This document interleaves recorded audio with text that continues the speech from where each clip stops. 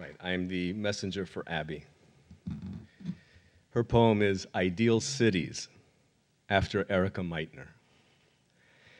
In ideal cities, people swing down sidewalks singing, and everywhere is wheel accessible.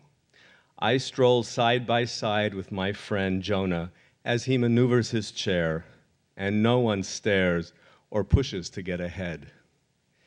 In my ideal city, the beggar on the corner remembers my name and gives me a quarter. He smiles and shows me his perfect white teeth. Kids give their bus seats to Chinese women holding plastic baskets of cabbage and fish. In ideal cities, artists chalk sidewalks with color.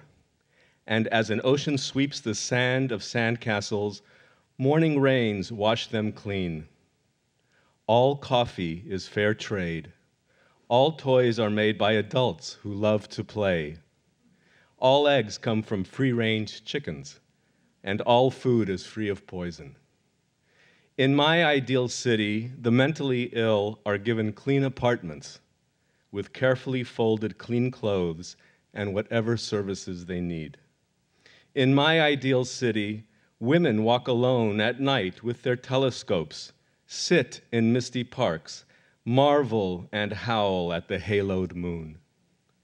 In my ideal city, there's a museum showing what no longer exists. Guns, gas stations, cigarettes, nuclear power plants, shopping cart homes, skeletal babies with tight, swollen bellies. In my ideal city, everyone listens to silence.